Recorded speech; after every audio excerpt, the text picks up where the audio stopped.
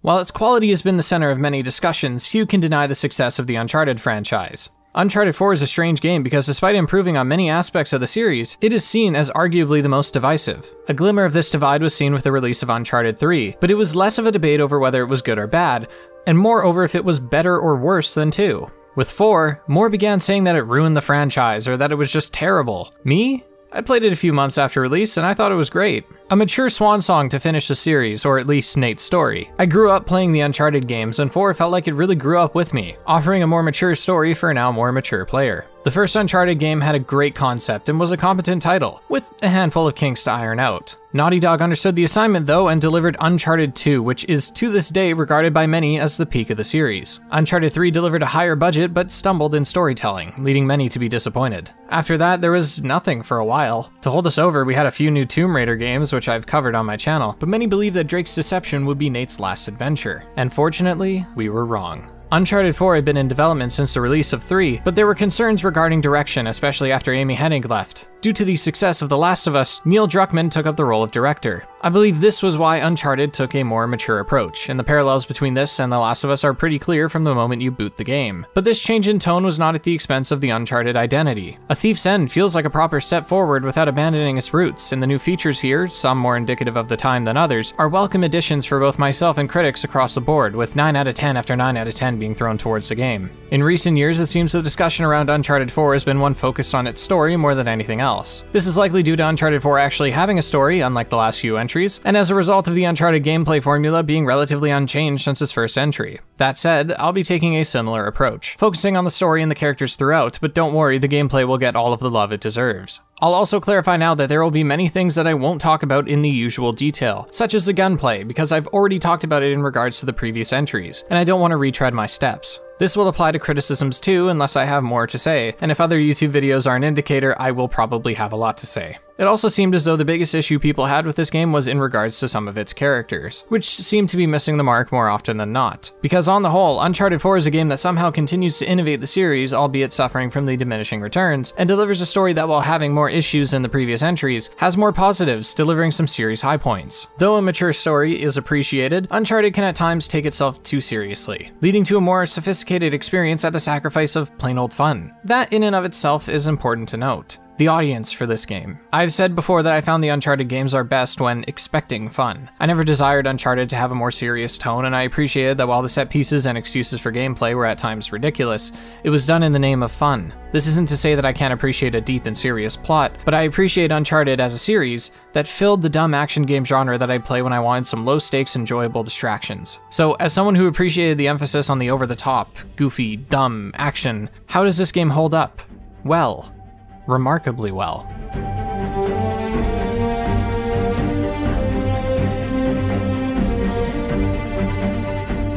Something that Uncharted had a great balance between was the hyper-realism of its art style and its Jak and Daxter reminiscent animations. This was clear in the first game, but as the series went on, the animations and series as a whole became driven by pure realism. Uncharted had all the traits of an action movie, but its visuals were always lacking. That's not a criticism. When the first few games were released, it was astounding that the graphics looked so good, but it was still clear that it was a video game. With the power of the PS4, it was now possible to truly blur the lines between the game and reality. Sure, the uncanny valley is one visible from many angles, but when a character has visible pores, that valley is obscured. There are so many wallpaper-worthy moments here, and they all move at a locked 60 frames per second on the PlayStation 5. Not only that, but the game looks even crisper, and we now have the whole Uncharted series, barring Golden Abyss, in 60 frames per second, which is great. I'll admit, there were a few more glitches than I remember on this remaster, but overall the game ran fantastic. The cutscenes in Uncharted games have always been exceptional, but here, the facial expressions especially are on the next level, and still rival the likes of today's releases. There are few games that properly capture the look on someone's face when you can see the gears turning. When Sam comes up with the lights out plan, you can physically see the small details on his face as he works through the thought. These are nuances that are typically not captured in games, and it's one of the reasons that this game leaves the uncanny valley for me. The cinematography is also genuinely astounding, and I appreciate that the linearity of Uncharted's gameplay is used to a greater extent narratively. What's most shocking is that the music is used in a similar fashion. When Nate starts playing with his Nerf guns in the attic, the combat music starts playing, and the OST here is actually my favorite in the series. It has the relaxing acoustics to accompany a seemingly normal life, and the usual orchestrals for adventuring, but I want to call your attention to one sound. This whistle thing, I don't really know anything about music, is representative of Nathan's lust for adventure. Whenever his interest is piqued or when the call for adventure strikes, we always hear the same whistle. We first hear this whistle when Nate looks at the tropical painting on the wall, and the whistle drowns out every other sound as he is whisked away into another daydream. When Sam tells Nate about the other cross, right as his eyes light up like a Christmas tree, realizing the potential in front of him, that whistle is there again. It always accompanies the allure of adventure. It's a detail that goes unnoticed by many, and yet it has such a large impact. Environments this time around look spectacular and lived in, which is especially clear inside the residential areas. Nate's home is a chaotic mausoleum, with the attic acting as a graveyard to an old life. One that Nate can't help but spend time in, reminiscing. But this Nathan Drake has changed. He's left his dude-rating life behind, and his neglect to the cleanliness of his home is a reflection of his own uncertain place in life. He's left the treasure hunting behind, but it's a constant decision and one he must make every day. This is something many people will need to confront at one point in their lives, one way or another. The idea that you need to abandon a passion or even an addiction for your own self-benefit. We'll talk about this more, but the reason I draw attention to the cluttered nature of Nate and Elena's home is because it reflects his life. And even later on when his home is decorated with the same dirty laundry, I believe it's for a different reason. The outside environments are where the game truly shines. So much so that I'd like to admit a fault in a completely different review. In my Tomb Raider 2013 video, I explained that the game looked bland, but I excused it because how good can mud and trees really look when a color palette is just green and brown? Uncharted 4 is a perfect example of how to make these muddy and gross environments look vibrant and luscious, even during stormier weather. I won't indulge in too many other comparisons, but the point here is to say that the fauna feels beautiful, but never overshadows the other works of beauty on display. Architecture is perfection, outfits are stylish, and it's just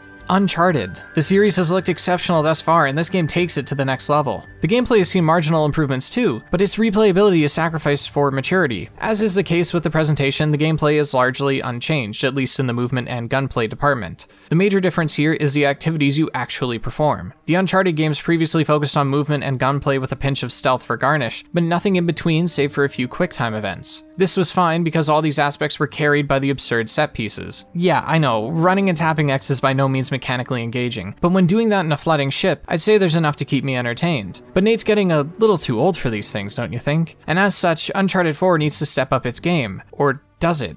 Yes, there are some new mechanics here like the sword fighting, the driving, and the diving, but there's also an appropriate amount of the mundane. I realize I'm about to praise boredom, but as established, the narrative plays a greater role in the gameplay and vice versa. When the game begins, we get introduced to something new and fun immediately. Driving the boat in the heat of a gunfight, paralleling the beginning of the trilogy, quotes about jamming a man of fortune and all. But right as we are about to reach the climax of the action, we're pulled out of it and brought to the ironic orphanage, where we do some slick scaling of towers before flashing forward to the Panamanian jail. It's here that we get some combat, puzzles, and traversal, but never more than one at a time. I've stated previously that Uncharted is at its best when its gameplay facets intersect, and Naughty Dog knows this. I believe that's why the first few chapters that act as tutorials are meant to not be boring, but to leave us wanting more. By the end of our time in the prison, we get an epic escape, and what happens at the height of this action is we are pulled away.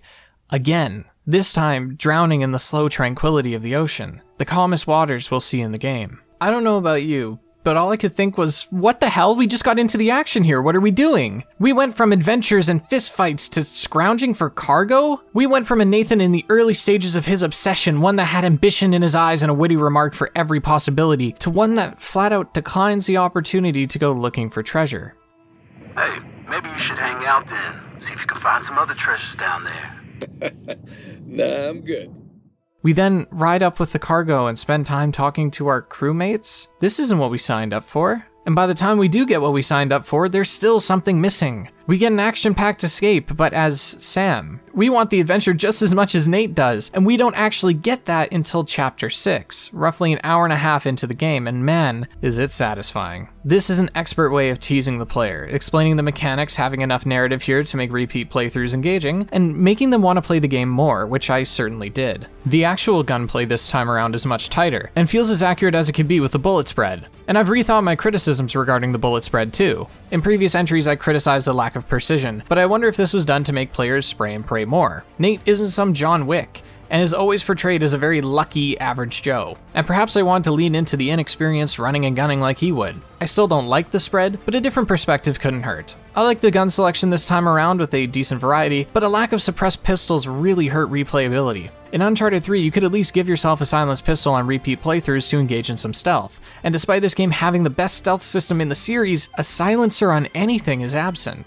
We'll see more examples of a lack of replayability, but sticking to our guns, let's talk about enemies. They are the generic run-of-the-mill soldiers, and that's it. Uncharted 4 marks the second time that a supernatural force has not been included, and this means that the enemy variety takes a hit, but I can accept this change. Considering that the game wanted a grounded story, a limited selection is sound, and while in a vacuum this is technically worse than previous entries, when looking at the bigger picture, it works. I further appreciate that Naughty Dog didn't opt for the all-too-common enemy archetypes, such as the suicide bombers like those seen in the Infamous games, because those kinds of enemies would have me bald by 23. Keeping in mind the bigger picture is important when discussing the Uncharted series, and why I've often disliked the idea of only discussing one facet of the game, because Uncharted has always been greater than the sum of its parts. I know I am looking at many aspects in a vacuum, but that comes with the territory of an in-depth video. But I bring this up to explain that the lack of enemy variety was not a problem for me because the enemy AI, the set pieces, and the tools at my disposal more than made up for it. Enemies will rush you, but not with harming themselves in mind. If you shoot one, chances are they'll run to cover, but their updated AI is showcased best in the revamped stealth. The stealth in previous games was always an option, but it was clear that it was unintended.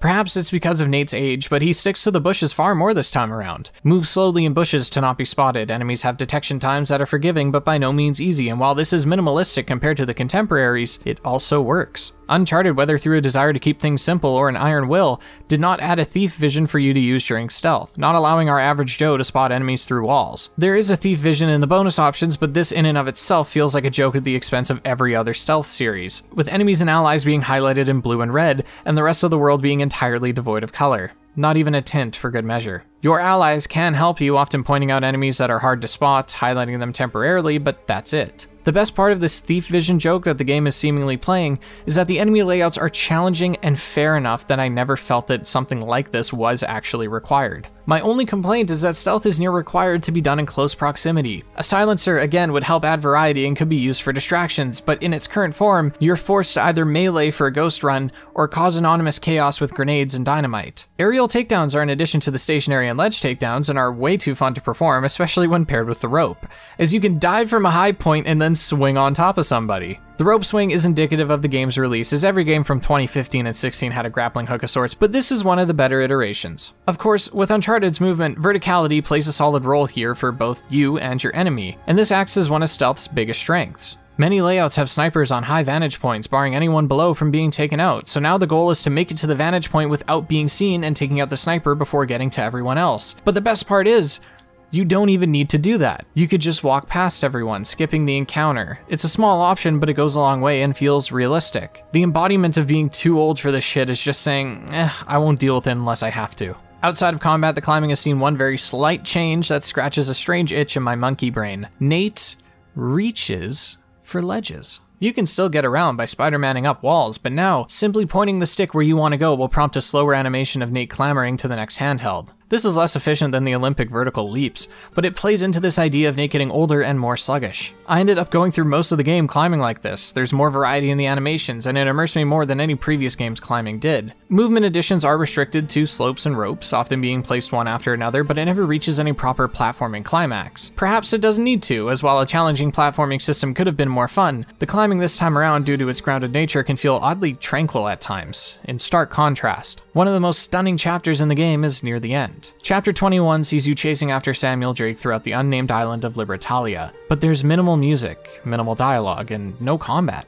There's a solid 5-minute stretch where no ledges give way, no bridges break beneath your weight. Couple this with the luscious fauna and we have a match made in a blissful peace. Scaling a cliff that overlooks a sight of nature many couldn't dream of. And what does Nate have to say about this?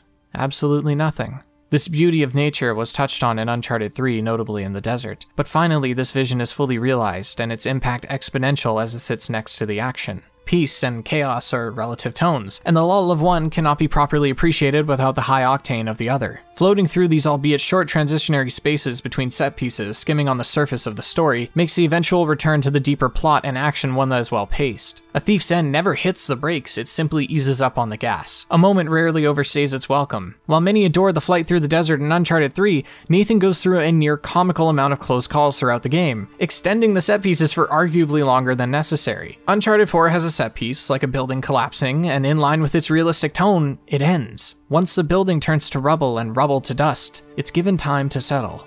This allows these set pieces to be more memorable, and not exhausting despite this game's relatively long runtime. And that's not to say there isn't much action overall. There's an entire chapter and a half dedicated to escaping the Panamanian jail we've heard so much about, and Scotland has a chain of stealth and combat back to back. And I like it because by the time you get to the auction, it'll be the first time you're required to use your skills in tandem with each other. The traversal and shooting spheres begin overlapping, and there's bound to be blunders along the way. By the time you get to Scotland though, you've gained or regained your bearings, now capable of handling the gauntlet of scenarios coming your way. The difficulty curve is smooth, and the usual suspects are responsible. Enemies with bigger guns and eventually bigger explosives fill out the ever-increasing number of guards at each encounter. I would say that my only complaint is that some of these endgame scenarios truly feel as though you're taking down a small army, with the number of overlapping sightlines reaching above 15. Fortunately, if you're like me and tend to reset anytime you're spotted, you'll appreciate that the checkpoints were merciful, and repeat playthroughs are accounted for.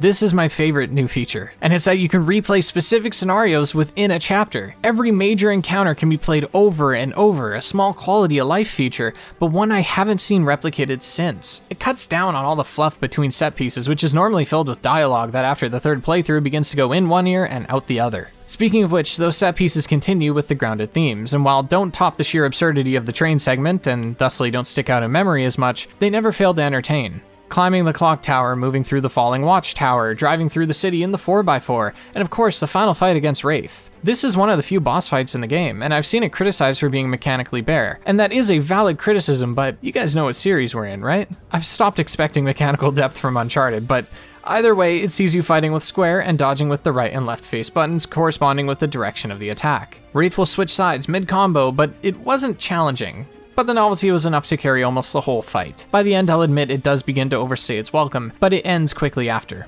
While a melee fight may seem inappropriate, I like the idea presented here of the thieves of present times paralleling the thieves of old. Though there are some narrative issues with this, but for now let's focus on the fight, which is my favorite of the series. I mentioned that I wasn't a fan of the first two games' final battles, and Uncharted 3 was a marginal improvement, even if it was a glorified QuickTime event. Here it's a similar sentiment, but with the added narrative depth it holds more weight. That and Talbot sucked.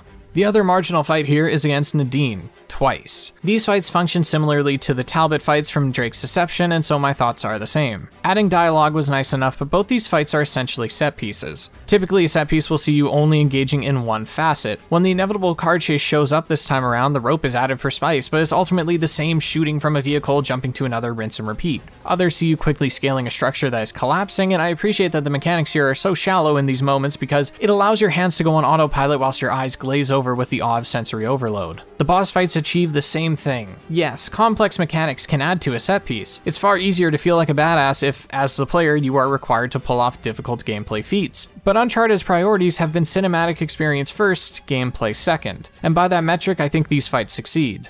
Alright, enough praise. It's time to talk about something I absolutely despise about this game, and that is collectibles. The treasures are acceptable. They are easy to spot and reward you for poking around. Well, that's actually the issue, the rewards. The guns available here are slim, lacking a silenced pistol or tranquilizer darts, or anything outside of loud guns and explosives. As far as modifiers and filters, it's pretty good. Slow motion, bullet time, flip world, low gravity, it's all fun and adds variety to the consecutive playthroughs. However, the lack of skin swaps is severely disappointing. In previous entries, you could swap Nate's model with any other character, such as Elena or Sully in their different outfits. But the most egregious absence is of Donut Drake. I can't project myself onto Mr. Six-Pack in his 40s, okay? I need someone with a little meat on their bones. Seriously, the lack of options on this front severely hinders the replayability and fun factor. It was always enjoyable seeing the massive Donut Drake soar through the sky on his way to slam some enemies, and it would have been even better in this game. It appears that Naughty Dog did this with hopes of keeping integrity within the story and to not offend anyone. To quote Druckmann, "I didn't want to have a laugh at someone's expense. I thought we matured beyond that." And I can totally get behind this idea, even if as an overweight person I still found it humorous. But I think restricting the characters you play as just takes away the fun for seemingly no reason. And this extends past Donut Drake. Let me play as Rafe, Sam, Sully, Nadine. Instead, we can just choose their outfits for their appearance in a chapter, which isn't that much fun. I know it's a nitpick, but genuinely, these options from previous games were some of my favorite parts, and I'm disappointed not seeing it here. Back to the good. I mentioned the different gameplay facets that fill in the time between set pieces like driving the car, swimming, driving a boat, but we haven't talked about the puzzles. The puzzles this time around are by far the best in the series, hands down. Previous games had an issue with the journal, which rather than offer hints for the player, just gave them the answer. On top of this, the answers were often so easy that one could stumble upon them accidentally. Uncharted 3 saw some steps in the right direction as it offered puzzles based on logic rather than following instructions, and here the notebook offers hints, but the actual solving of the puzzle is left up to the player as it should be. The worst of the puzzles is within the clock tower, as it's near identical to the instruction manual puzzles of Uncharted 1, but the large difference is that the set piece and novelty of climbing the gears is entertaining enough to carry what many would not even consider a puzzle. The best of the puzzles here is actually a tie. It's my video, I'm cheating. The first is when you have to configure the sigils on Avery's secret tomb underneath the previous clock tower puzzle. You have to look at the icons, find out who they belong to, and then turn them in a way that their sides connect. It's simple, but there's enough complexity later on where some of the symbols and their owners are obscured, leading the player to fill in the gaps. The game allows you to turn the icons within your journal before actually trying to, which offers a quality of life, and it allowed the journal to be a tool, but not the solution. This is only rivaled by the puzzle, which sees you jotting down some symbols and eventually using it to get through one of Avery's traps. There are symbols with squares surrounding them, and each symbol has a series of safe squares to walk on, with the others leading to death. It's one of the more simple puzzles, but emphasizes something I appreciate about the gameplay broadly, but specifically the puzzles, which is that they never overstay their welcome. The Roman numeral puzzle within Drake's Fortune was fine enough, but it lasted for too long. The puzzles and mechanics here are, for the most part, used once or twice before being dropped. It lets moments hang in memory for longer. On the whole, while the gameplay has not seen the biggest improvements, it has greater diversity that allows the long run time to not feel overwhelming. A virtue of a shorter Uncharted is that there's a denser plot with more action, but this leads to burnout and an exhaustion from the over-the-top.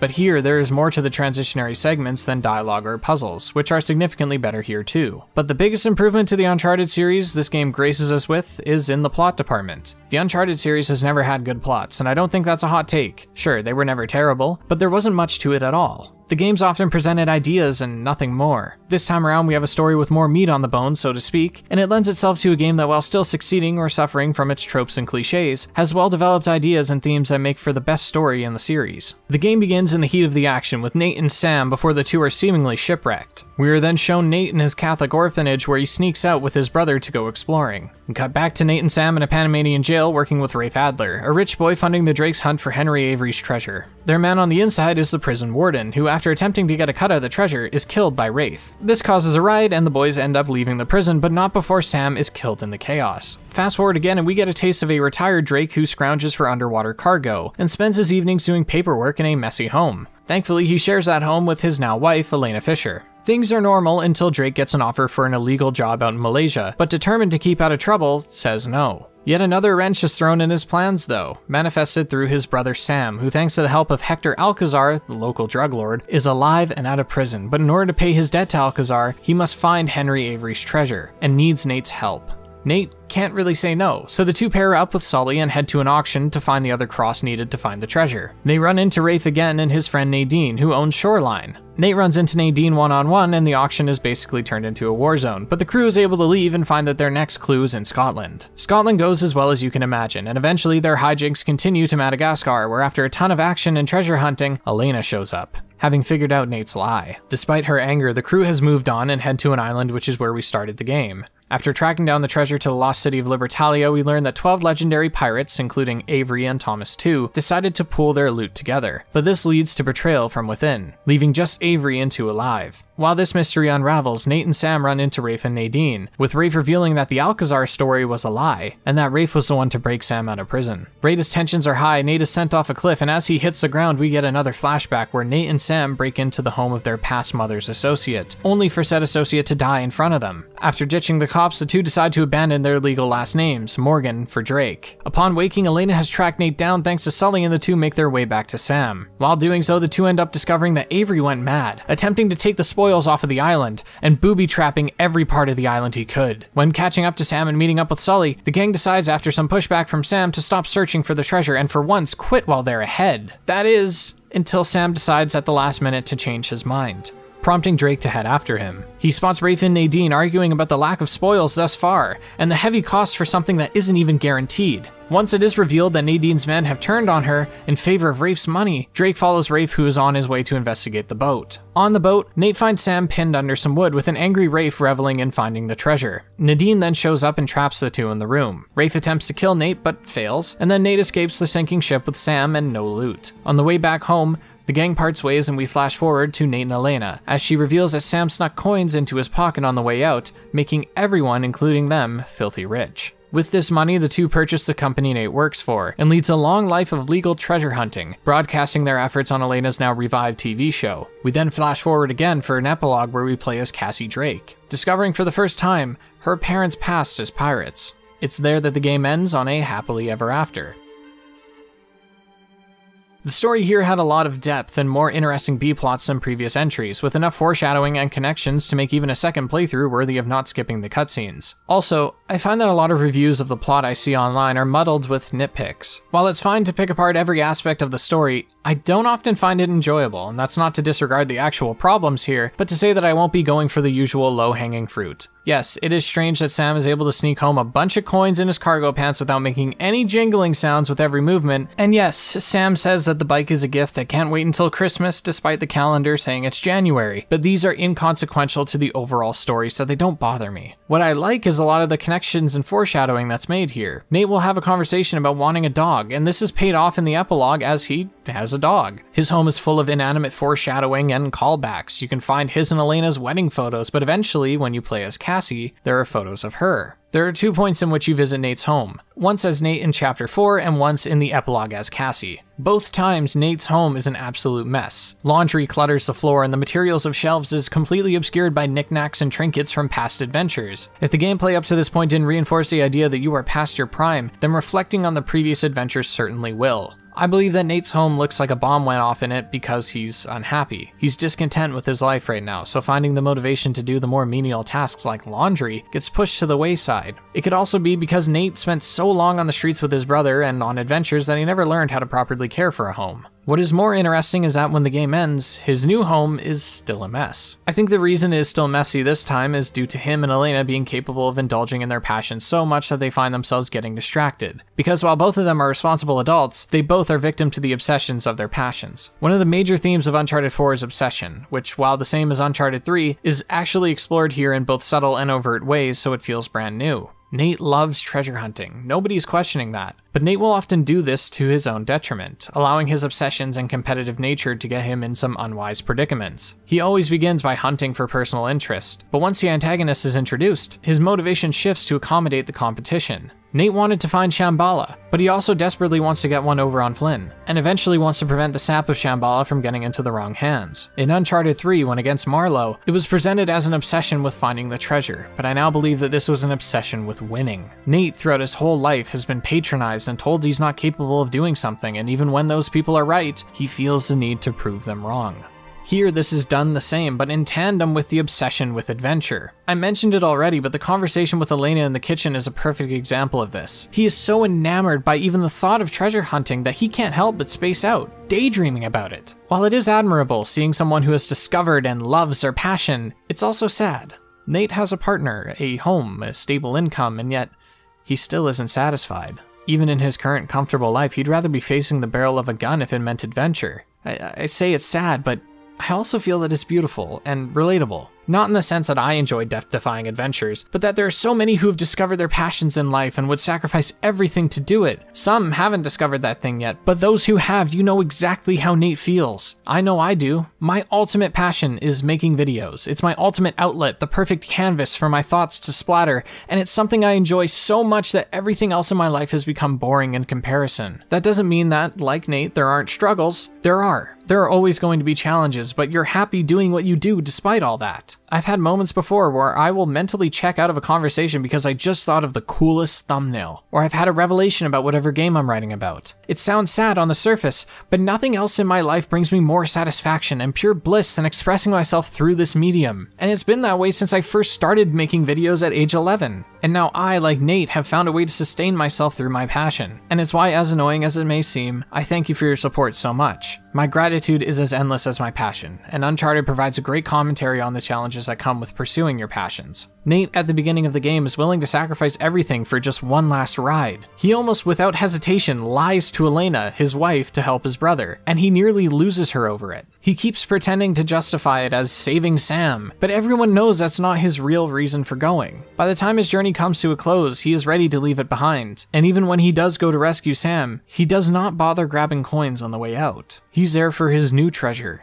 his family. A major part of Nate's journey is indulging in his passions but not letting it consume him, and his realization of this is why he ultimately survives. Personally, this is where the relatability ends, as while I've sacrificed some time with friends or hours of my sleep for my passions, I'm not at a point where I'd risk my safety for it. That doesn't mean it isn't an interesting concept to explore, as taking the sentiment to its extreme is clearly interesting, and that's not to say that people don't go to that extent, but that I just have little experience in it, and thusly little reflection. Sam struggles with a similar obsession, but he has an added layer of greed. Sam's time in prison has clearly not treated him well, and it makes sense as someone who shits in the same room as he sleeps would want everything and nothing less by the time he gets out, but his greed is what flashes his life before his eyes. While this is a flawed mindset, I can understand the rationale, and it makes Sam more human. He too is willing to risk his relationships with his family, lying to Nate's face. I believe that's why he's so opposed to Sully too, and anyone other than Nate, because he can't manipulate them like he can with Nathan, and God forbid one of them knows Alcazar. You can even see this in cutscenes, as when he's pitching something, he focuses on convincing Nate rather than the others because he knows he calls the shots. Sam shows a clear mental tug of war between greed and his own safety, and it's a smart way of showing the player where this obsession and greed gets them. We see the parallels between Sam and Rafe and Henry and 2, greedy men who both died at the hands of their own distrust. We can't show Nate succumbing to greed because he's a main character, and not many stories can end with the character's death.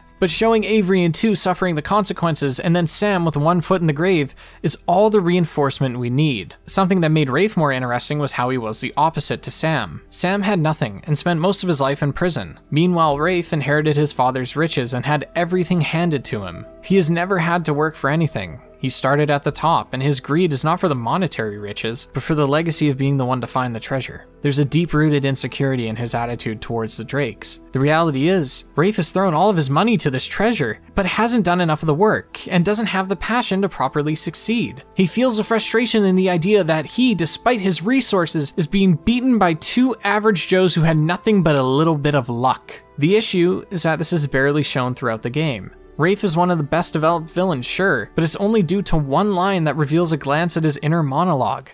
Don't hand it to me. I had everything handed to me on a goddamn silver platter.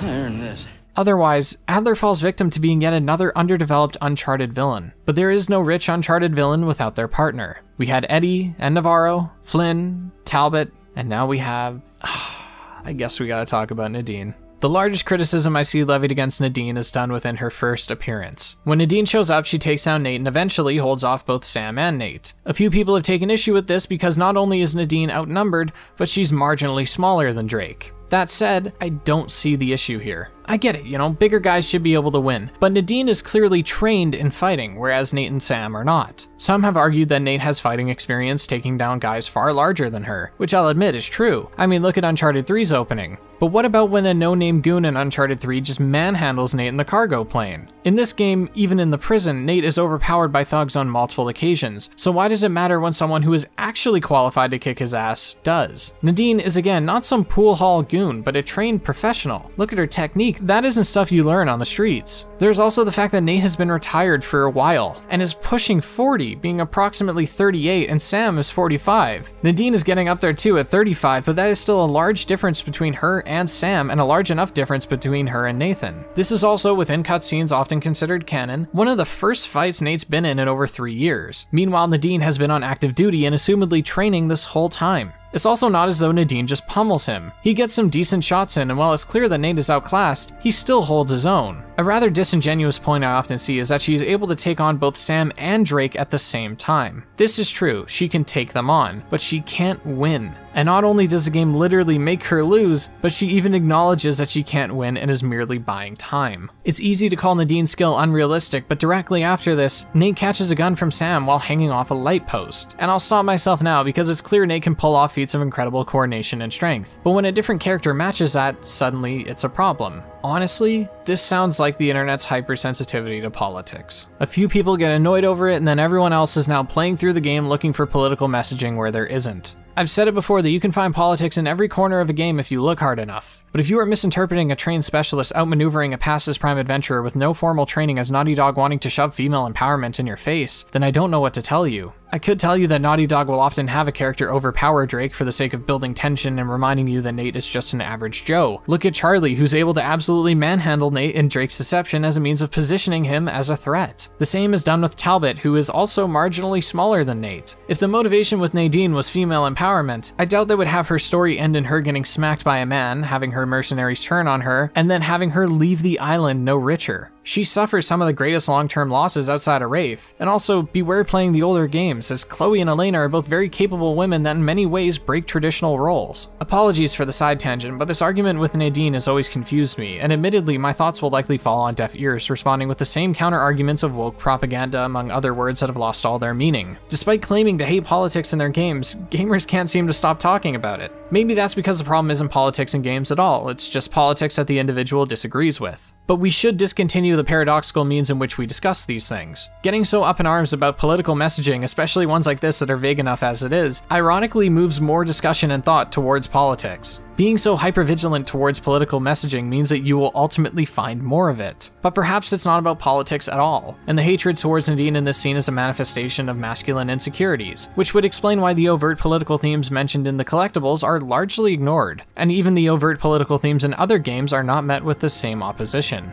Now, despite the hypocrisy I'm about to commit, I'm not going to comment on my feelings of the politics present here, because I lack the proper education to articulate my thoughts, and it would be unwise to use my platform to promote worldviews that may not be correct or educated, as opposed to just talking about a game I like. I just feel the need to bring this up because throughout many of the reviews of this game that I watched, I noticed this issue was a running theme, and it was worth mentioning. Anyways, let's get back to my specialty, dumb video games. And to help me, I've brought on Giant Pokey Spyro, who has his own thoughts on Nadine's fight. Now, I'd be lying if I said the lack of an ability to actually participate in these fights didn't drive me up the walls in my first playthrough. I remember mashing circle only to realize that my dodge button was on vacation. But each time I come back to this game, I find myself appreciating them more and more in a narrative sense. And come on, you're not a real Uncharted fan if you don't love seeing Drake get thrown out the window non-stop. The Uncharted series is notorious for having this extreme disparity between gameplay and cutscene. I'm not here to pretend like 4 has this down pat. It doesn't. I love the addition of the grappling hook as much as the next guy, but the gameplay otherwise is practically a carbon copy of its predecessors, meaning Nate's hands aren't any less filthy despite him being this legendary hero. However, these punch-outs with Nadine are actually some of the few examples where the gameplay does complement the narrative circumstances. Prior to their first fight, there are very little to no interactive segments that actually give the player the impression that Nate is this old man. Given how consistent Uncharted gameplay is, for all I know, he's still in his 20s. Now, this really isn't a criticism at all, because, hot take, I don't think anyone wants to play a game with a back problem mechanic where Nate moves as slow as molasses. The devs had to find some other method to get that feeling across, and what better way than by having a midlife crisis having Joe getting absolutely thrashed by a trained military leader. And despite this far more dire matchup, the tone is kept light and humorous with Nate cracking his usual one-liners, except with their effect amplified thanks to his extreme contrast to Nadine's nature.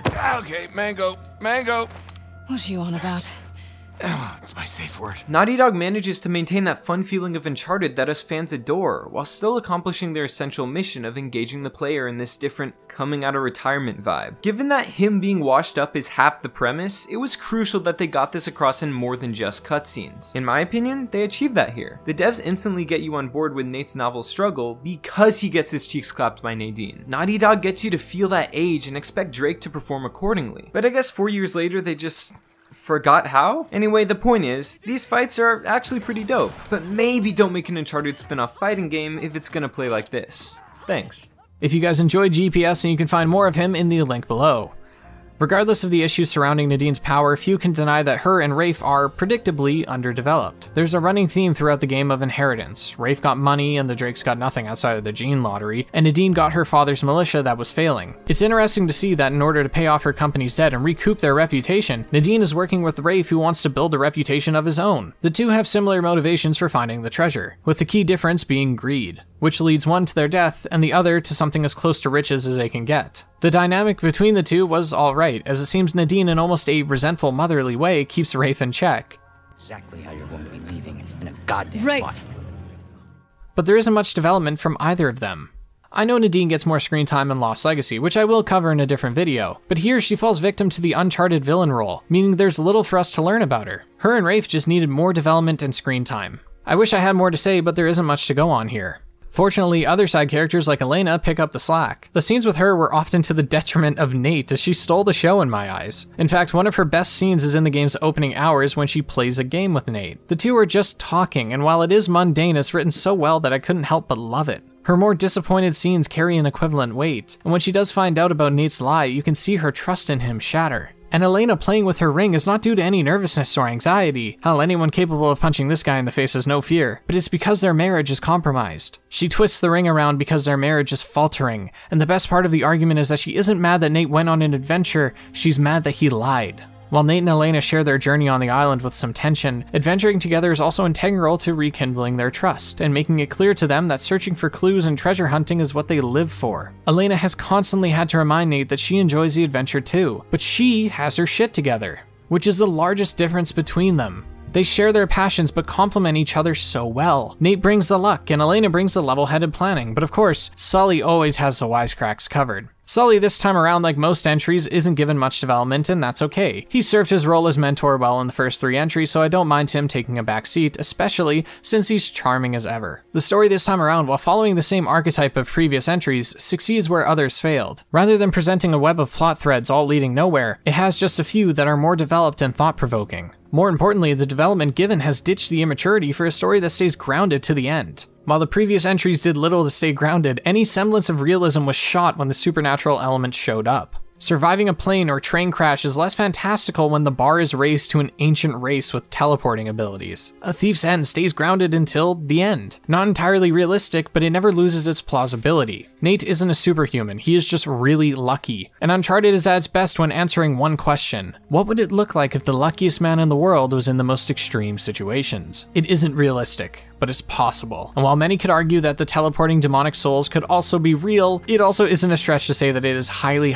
unlikely. Not having anything to raise the bar of realism and recontextualize the whole playthrough at the end of the game does the plot favors in the pacing and consistency department. The lack of ghosts and ghoulies also prevents the plot from getting distracted, keeping the characters front and center. But like his previous entries, Uncharted 4 is a game that surpasses the sum of its parts. The addition of a rope swing takes the action to new heights, preventing the more grounded set pieces from feeling boring. The gunplay is the same as usual, though again, I suck at it, so don't confuse the footage on screen with poor controls. The voice acting is aided by the visuals, which often convey more than the dialogue does. When not looking at the faces, you'll be feasting your eyes on scenery, which never fails to amaze. Vistas are the prettiest we've seen, and there is never a lack of detail. Boss fights were not much better than previous entries, but were ultimately done the best here despite the bar being on the floor. Ultimately, what I love about A Thief's End is its singular phrasing. This is the end of Nate's story, but not the end of Uncharted. There are still stories to be told. Hell, just the adventures with Sam and Sully alone could fill out a trilogy. The ending leaves enough room for Cassie to be passed the torch, and even then, if we want to stay with Nate and Elena, there are sure to be adventures that could be explored there.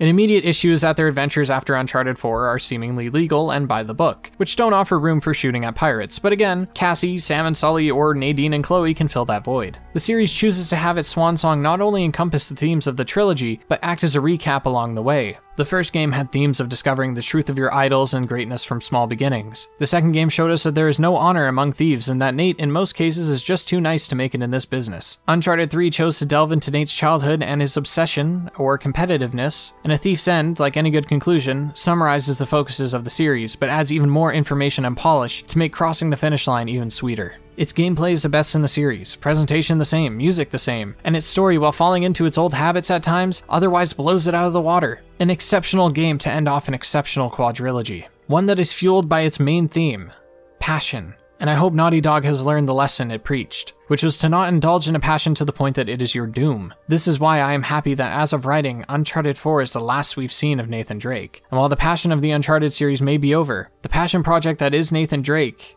is finally complete.